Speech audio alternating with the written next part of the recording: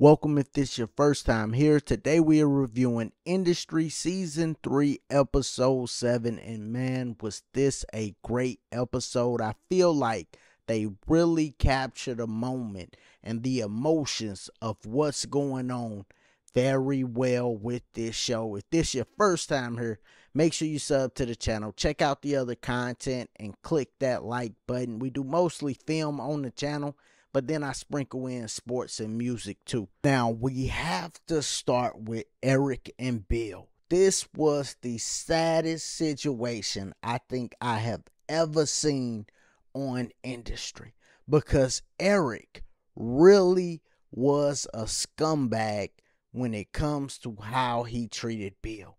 And Bill trusted Eric so much. He brought him in to have him sit at the table. Eric would not even had a seat on the table. And it makes me feel sorry for Harper, because the truth is, Harper would probably be a totally different individual if Eric wasn't her mentor when she first came to Pierpoint. Literally, she would be totally different. It's him. He is literally the worst person on the show when it comes to character. And I can tell that the entire time he was thinking in his mind, how am I going to be disloyal to Bill? How am I going to use this situation while everyone is panicking? Everybody want to get something done. Eric is thinking in his mind, how can I use this to my advantage to come up in the company? And when that final meeting started happening and Mitsubishi came in, I can tell that Eric was going to snake him in the back just by watching where he was seated on the table.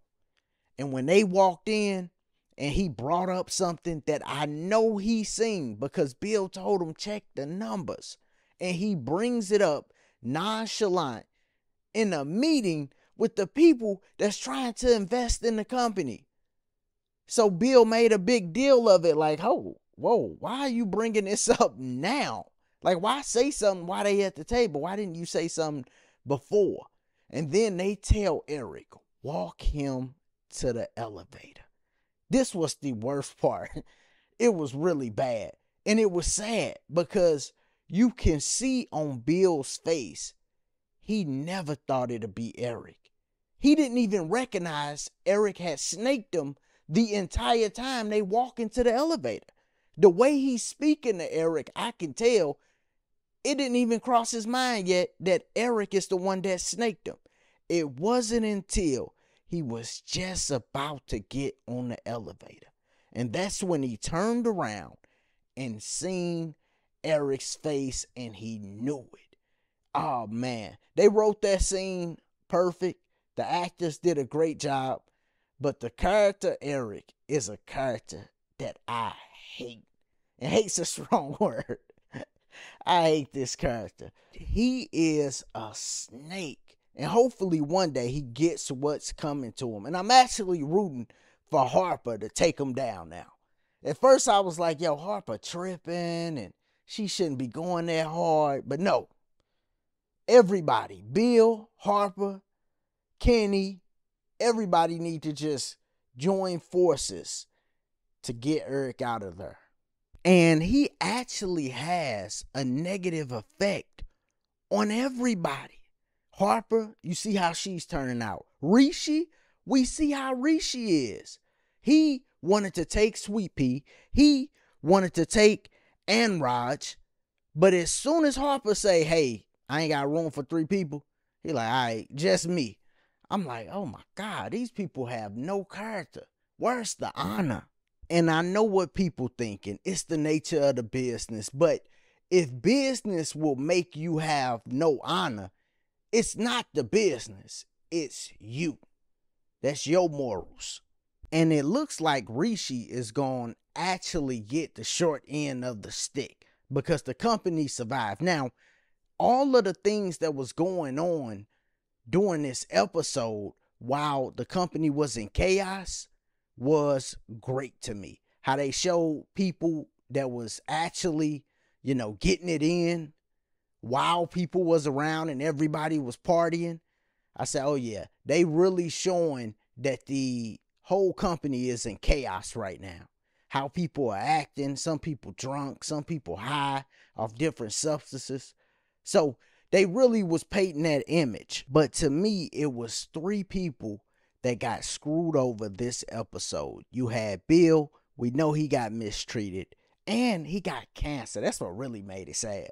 But then Rishi got screwed over too because he was trying to screw over the company and things ain't go his way. And then Harper also got screwed over. She goes to Petra and tells Petra everything she knows. And Petra is literally making calls to people to let them know what she now knows. And then we see at the end, Otto's driver picks up Harper and takes her away. So Harper really took the short end of this whole thing too by trying to get Petra to make a move to buy into Pierpoint currently while they're in the state that they in. But Petra got a little nervous. Hey, somebody might figure out that we overheard confidential information while we were taking a meeting. So she kind of pulled the plug on that and told Otto. And that messed up Harper's and Rishi's whole plan. And while we on Harper, golly, dude, she gotta sleep with everybody. Like, sweetheart, what are you doing? At some point, you gotta kind of chill out.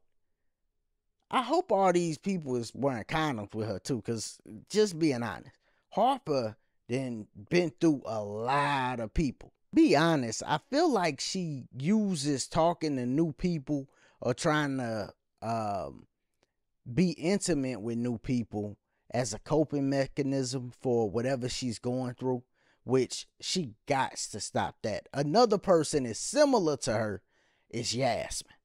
And this is where we get to Yasmin and Rob. I feel sorry for Bill. I feel sorry for Rob. I have never been in Rob's position with the woman.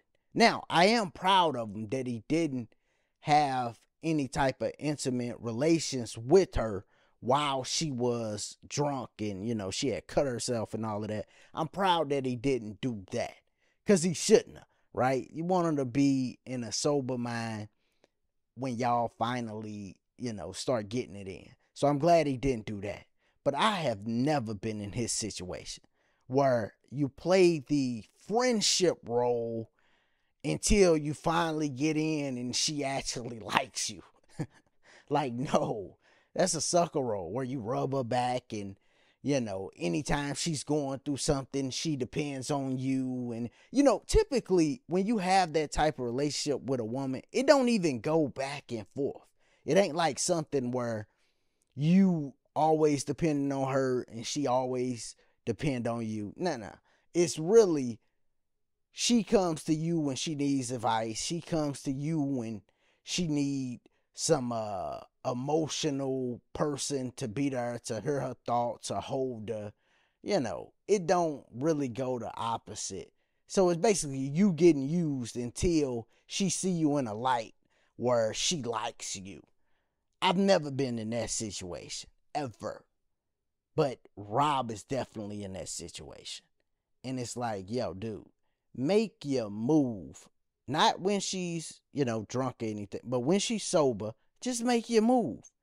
And the only thing she can say is no. And then you, all right, well, I gotta find somebody else. That's just how it works. It's just a no. All right? And then you find somebody else. We used to have a saying, and the saying was, if you're not getting dissed by women, you're not trying to talk to them. Because, hey, a chick can have a boyfriend, a chick can just be busy at the moment.